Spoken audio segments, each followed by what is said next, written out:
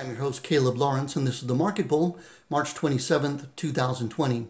Despite finishing on a down note, the major averages soared this week, with the S&P 500 up 250 points, or 10.9%, while the NASDAQ jumped 655 points, or 9.6%.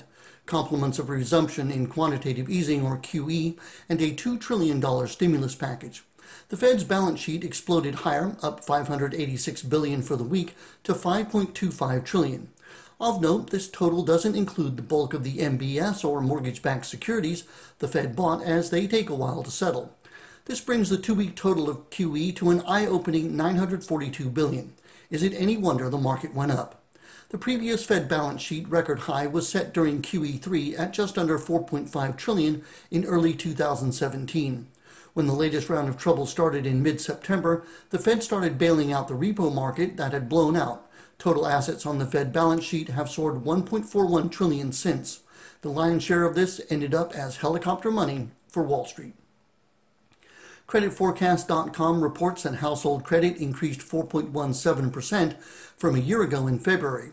The $26 billion monthly advance was led by credit cards up 4.9%, while bank and auto loans both advanced 4.2%.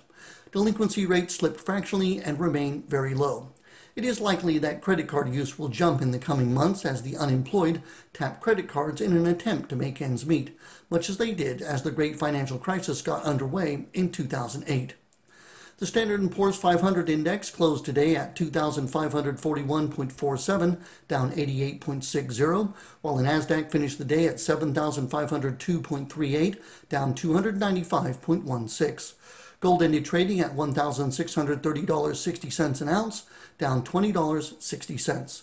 This is Caleb Lawrence, registered investment advisor. I can be reached directly, 831-334-5318, or stop by my office, 5321 Scotts Valley Drive and Willis Road in the Scotts Valley Plaza, Suite 202, Scotts Valley, California, 95066.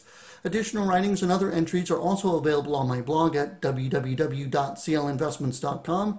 Advisory services are offered through Caleb Lawrence, Registered Investment Advisor, Inc. And with that, you're up to date as we close the week.